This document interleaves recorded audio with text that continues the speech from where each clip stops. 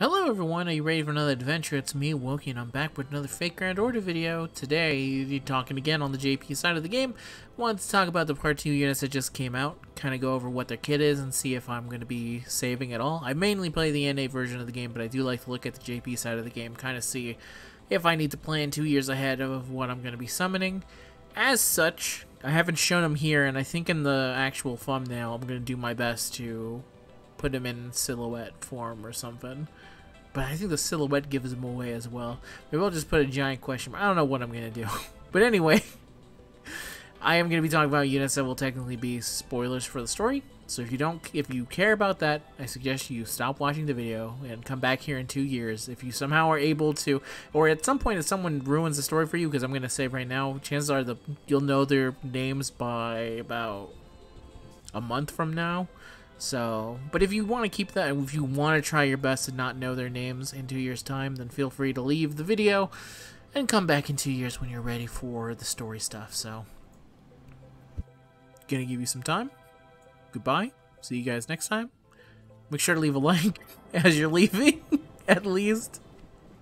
Just kidding. Alright, let's get into the video. Alright, so, the new units are, of course, James Moriarty Ruler, Don Quixote, and Zheng Jing. I'm not going to get into actual story things about what's going on with James Moriarty because it's apparently a lot, and as such I'm not actually going to be looking at any of his lore info, but thank God you don't need to look at lore info when all you need to know is what does the unit do. So he is a ruler, he is a 5-star, and he has, and I will not take the survey, thank you very much, he has 1 quick card, 3 arts cards, and 1 buster.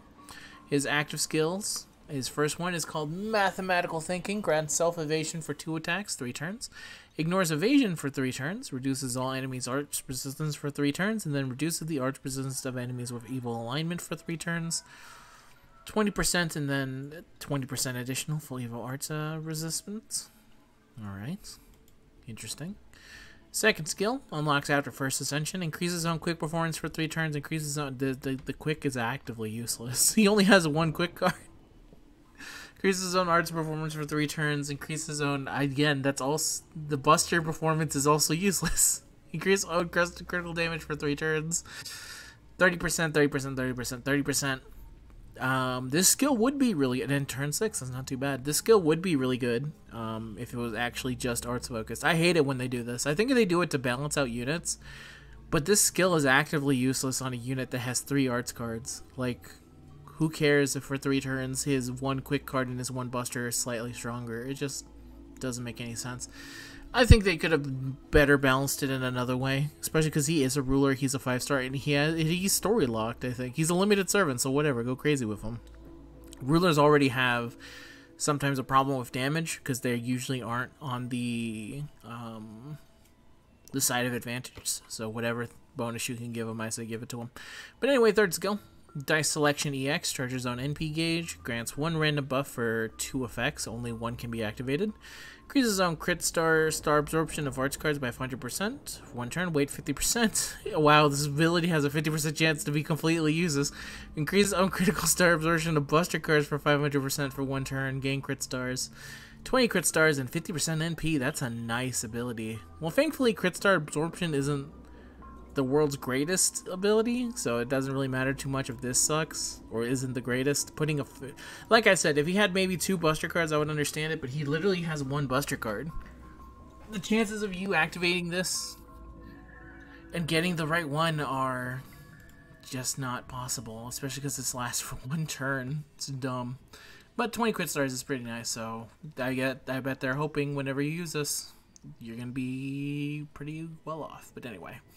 Passive skills, independent action A, increase on crit damage by 10%, it's pretty nice. Conspiracy creation EX, increases on arts performance by 5%, increases on MP damage by 5%, pretty nice. Panic Cut C+, grants self charm debuff immunity, grants self confusion debuff immunity, grants self terror debuff immunity, grants self skill debuff immunity. That's insane! For a C+, what the hell is B? Oh, to be fair, a C+ is better than B because of the way fate works, which is really weird. If you didn't know this, actually, I learned that apparently very recently, is that a C and a B, obviously the B is better, but a C+ and a B, The plus on a C means that under certain conditions, it outperforms the ability of a B. So if you ever wondered why some characters have like crazy pluses on it, it usually means that they can do better than the rank above them. I know EX was supposed to be like, it doesn't mean that it's the best, it just means that it's not, I forget the exact wording of it, but it's just like hard to gauge exactly, which is why the ability is EX. But I digress. This is all very nice.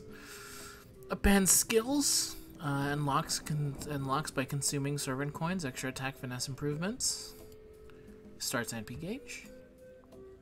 Increase on attack against rulers because Sherlock is a ruler, so why not? Noble phantasms, mathematical malignant annihilation, extraction, and mathematical evil ways. 4 hits per hit percentage. Deals damage to all enemies. Deals 150% extra damage against specifically good alignment. Seals their skills for 1 turn, inflicts evil alignment for 3 turns to them, increases NP damage for 1 turn. The damage is also 450% at NP level 1. If you somehow get him to 5, it's 750%. And the increase to MP damage for 1 turn is 20% at the 100% charge and 40% at a 500% charge. So, initial look at him, I think he looks pretty damn solid, to be 100% real with you. There's not a lot of, like, Ruler's a weird class for a lot of reasons, especially in this instance, because for the most part you would want an AoE arts unit to kind of be used for farming, for the most part. And most of the time you want to use a Ruler because you're in some kind of challenge quest. But I'm going to assume there's going to be some challenge quest where he's actually super well built for them because of how much he's immune. If you want to know why I'm so giddy on this one, where he grants himself Charm Debuff immunity, is that it's because I remember the shoot-in fight from Shimosa, or however you pronounce it, where it was a constant Charm Debuff everything. Like, all the stuff that he's immune to is kind of crazy because it's all the stuff that a lot of bosses will just randomly give you. And to remove the randomness from it is very nice. So, the only thing that's kind of not a bummer for challenge quest, because it kind of depends on the challenge quest, is that it is an AoE. But he also just deals so much damage if they're from the good alignment. And most servants you're going to be fighting are from the good alignment. And even if they are evil, that just means that you can use this first skill right away and get some resistance. It's not the same as 150%, but it's still pretty good. The only real negative I have for him is his second skill, and also that his arts card only seems to hit 4 hits, which, if you don't know this, the more hits on an arts card, the better it is for NP gain. So I don't actually know if you could potentially loop with him, but I think you could potentially do a lot of damage for sure. This second skill, again, I think that the quick and the arts, the buster thing is just replace it with something else. If not this, give MP damage. Give literally anything but quick and buster up. Especially because, like, look at the third skill. The crit weight is increased on the buster cards, not the quick cards. This is actively useless, but whatever, it's fine. He's pretty good to me. I like what they got going there. So, James Moriarty. Next, this is someone I actually really want, and I actually am going to have to summon for this because he's story locked. If you don't know what story locked is a lot like regular limited, except for 10 times more annoying because you never get them. Because they're always on Story Banner, and you never summon on Story Banner because Story Banner sucks ass.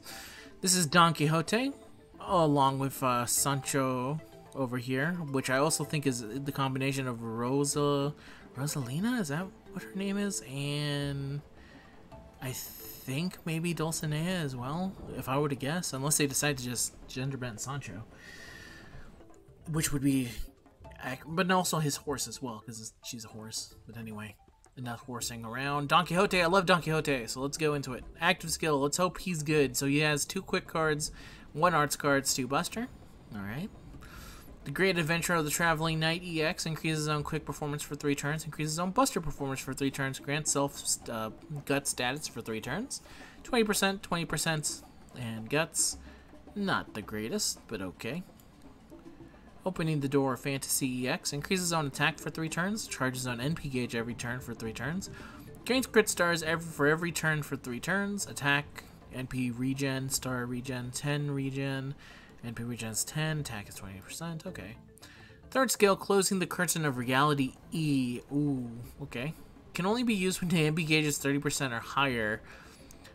500% chance to reduce own MP gauge to 0. Demerit.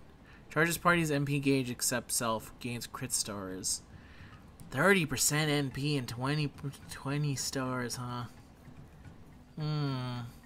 Let's go off with the rest of what he does. Passive skills, magic resistance E, writing E, traveling attendant B, which is increase own debuff resistance by 10%, increase own quick performance by 2%, and increase own insta-kill resistance by 20%. Alright, that's pretty good. Very situational when you would need this, but there are some situations where you want some instant kill resistance. BB is very good because she has, I think, 100% insta-kill resistance. Pen skills, extra attack, NP gauge, and own attack against riders. Okay. Noble Phantasm, D++. Valiente estolo dedicado a la princesa. Ah, my dear princess, I shall dedicate my spear to you. Anti-giant. Deal damage to one enemy, deals 150% extra damage against giant enemies, 500% chance to deal 1,000 damage to self, increases own party's attack by 20% for 3 turns. NP damage is, wow, 1,200% at level 1, 2,000 at level 5. The increase to the crit damage for the party team is 20% and 60% at 500% charge. So, this ability here where I don't know why they did this. Why didn't they just give him a... Oh, it's a 5-turn cooldown? That's silly. I don't really see I don't fully see. Can only be used when the MP gauge is 30% or higher. Okay. So it's not as bad as... Because Brave Liz has an ability like this, but it's random, and you, I think, need all NP gauge, basically. I think you need 100% NP gauge. So that's alright. Charging party percent NP gauge. 30% is pretty nice, but... Crit stars 20? That's not the most. I actually think he's probably better off as a supporting role in a challenge quest of some kind. A very specific challenge quest that kind of needs insta-kill as its main gimmick, so you would have a reason to need the resistance. Because actually, the abilities to gain crit stars and do all that other stuff is better for units who are in a challenging situation. Because in a regular fight, you very rarely are ever gonna need it. But in those specific instances, it's pretty nice. So probably not the best unit. Probably a major skip for most units, I would say. But I like Don Quixote, so I would find ways to make him usable in that situation that I created in my head there. Kind of a shame, but I don't know. Still very cool looking unit. Still kind of want him as well, even reading that. And finally, the last guy, Zhangyu. Active skills. General of Heaven B-, oh wait, 2 quick cards, 2 arts, 1 buster. Increases party's quick performance for 3 turns.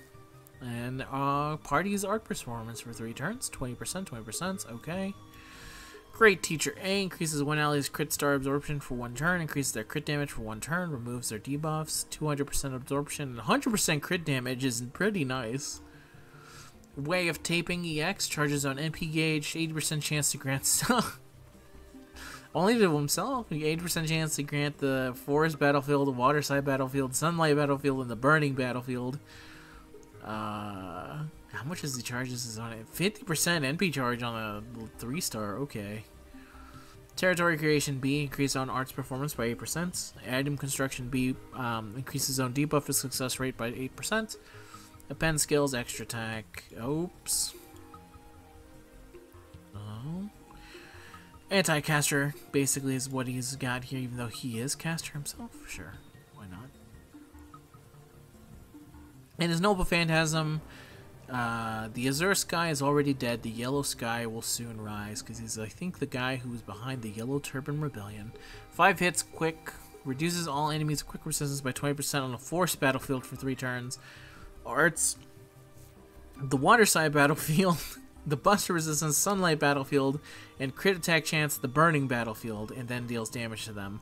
600% at level 1, and then all the way to 1000. Increase on NP damage for 1 turn.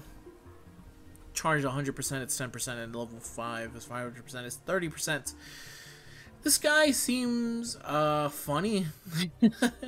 The ability to summon the battlefield is actually pretty nice. It's kind of a shame that they put it on an 80% chance. If this was just a 100% chance, I think he'd have some hilarious utility to him, actually. I actually think probably he would be better off if this ability wasn't an attack ability and it was more a buff. If he buffed, like, if it was a debuff to the enemy and then maybe also dealt some... Because I really feel like the most thing that you want from this is the resistance here. The resistances and the crit attack thing, and then the ability to probably keep on doing that. But, you know, as far as most, he's not limited, he's not story locked, he's just a 3-star that you'll always get. So there might be in the future something worth having with him. And funny enough, if you are ever actually on one of these battlefields, it actually is kind of nice to have the resistance. The main problem is that you probably wouldn't be able to use that very much, and just having a resistance on your NP of all things is not the greatest thing in the world. Because as we've seen here, Moriarty has an arch resistance, and it's just on his skill. And all he needs is an evil alignment, and it's just 20%, and it's pretty easy. And then, in general, he'll also give 20% art resistance, and that's pretty easy.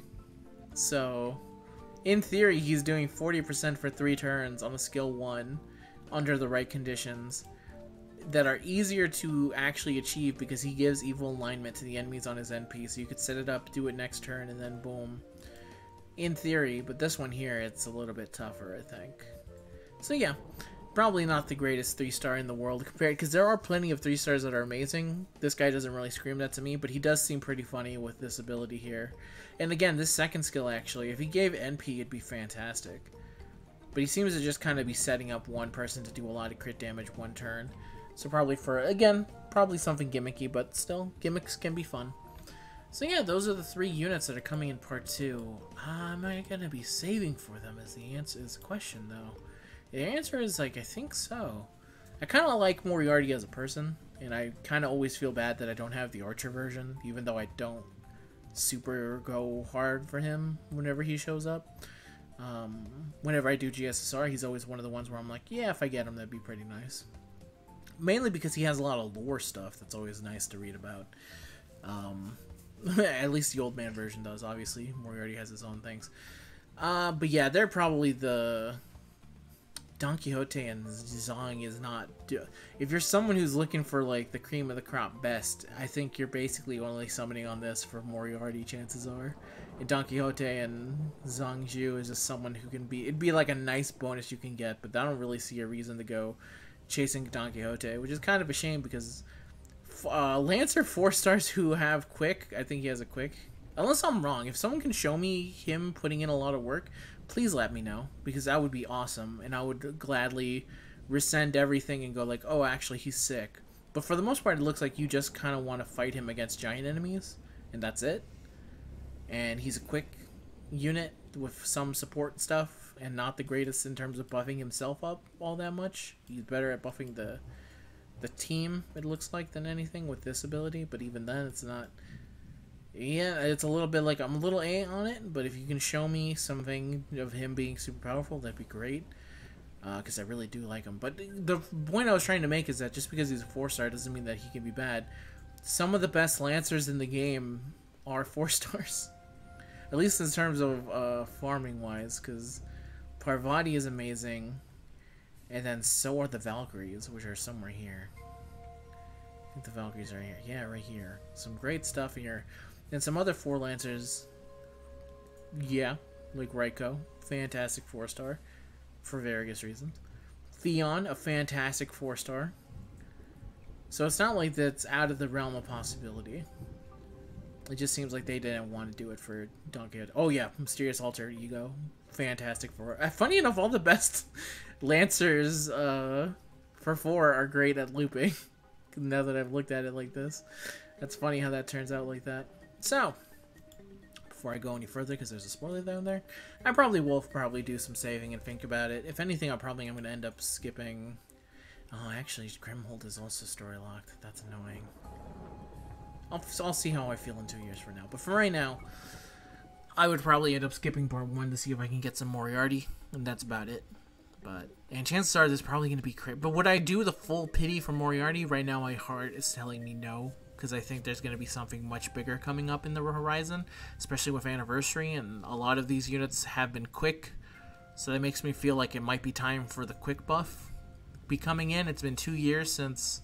Funny enough, in NA, we're still in the knee-deep in the quick era until Castoria comes out, and then quick is effectively not dead, but it's now... it's not as dead as Buster, I'll say that much, because Buster gets absolutely destroyed until a year later when they get their supports. Because Merlin's just trying to do his absolute best, and perhaps not living up to it in some cases. But anyway, I'll see. Kind of look forward to the future. Before this is a lot of, I think it's Super Bunyan, so I think I'm all hands on deck for Super Bunyan, so we'll kind of see what's going to come up in the future. Some stuff is kind of coming out for the Lost Belt, and Lost Belt 7 in particular seems to be set in a potential Aztec underworld, maybe, is from what the rumors are going from what I hear. So if that's the case, small chance as always. I like how both of my videos for Go have been back-to-back going maybe quets, but I don't know, that's what I'm feeling. But that, anyway, thank you very much for watching the video. That's the end of it. Tell me if you're going to be doing it. If you're on JP, if you summoned for him already, tell me how you did, and I'll see you guys in the next video. Peace out. Have a good day. Have a good night. Bye-bye.